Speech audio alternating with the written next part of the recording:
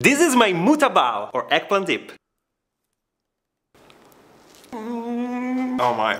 It's smoky, creamy. Try with warm pita bread, it's delicious. You can roast the eggplants 3 different ways. First, you can roast them in the oven for about 40 to 50 minutes until they're slightly charred and tender. Second, you can roast them in the air fryer for about 20 minutes. Third, you can roast them on a grill or on an open flame, but this is dangerous, guys, so only do this if you're skilled in the kitchen. The flavor is gonna be amazing because the eggplant is gonna taste smoky. Remove all the charred peel, then add the eggplant to a food processor with pressed garlic, tahini, plain Greek or non-dairy yogurt, freshly squeezed lemon juice, extra virgin olive oil, salt, and black pepper. Pulse a few times until creamy, but don't overblend it. Now taste it and adjust for salt and lemon juice. Now transfer it onto a serving platter, spread it with a spoon, then top it with good quality extra virgin olive oil, a pinch of fresh parsley, some toasted pine nuts, pomegranate seeds. Easy, right?